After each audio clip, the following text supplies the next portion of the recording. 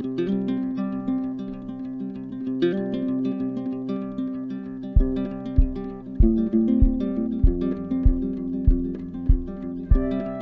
my name's Helen. I'm the walk lead for Camino to Cop. Camino to Cop is a walk from London and Bristol. Started in London on the 5th of September and in Bristol on the 9th of September.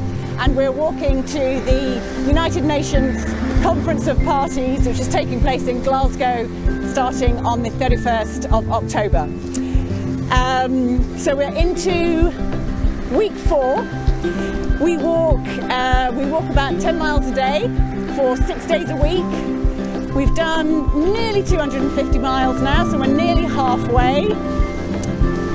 The reason for the journey is pretty much to raise awareness for the climate emergency.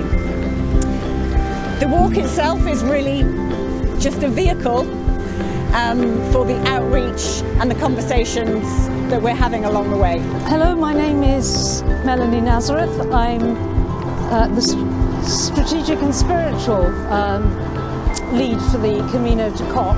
And one of the things that I do is organise the outreach events, which we do mostly in the evenings.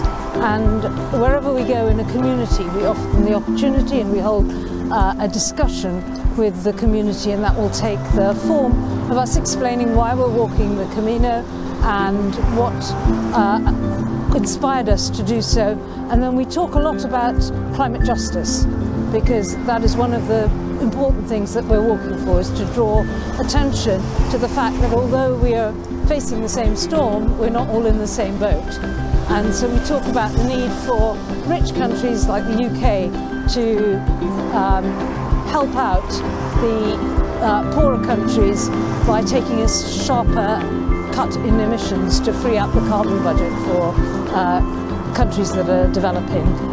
And one of those places is the Solomon Islands, Melanesia, and tonight we're going to be having an event at St Mary's Parish Church in Cheadle with a focus on the Solomon Islands. Hi, my name's Mike Loach. I'm the vicar of Christ Church in High Bebbington and of St Paul's in Tranmere, and I'm joining today with the pilgrims on the Camino to Cop walk to Glasgow, getting there in time for the climate conference. And it's been an absolute pleasure to be with so many people who are so fired up about the environment and thinking about practical solutions, but also about how to change the way we feel.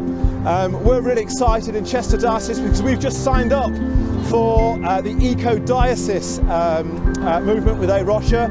It means that we're going to try and get our bronze, silver and gold awards, and that means moving our churches ever more closer to becoming carbon neutral, working towards this net zero achievement in 2030. So I really hope you'll all join in with that, and yeah, hope to see you soon.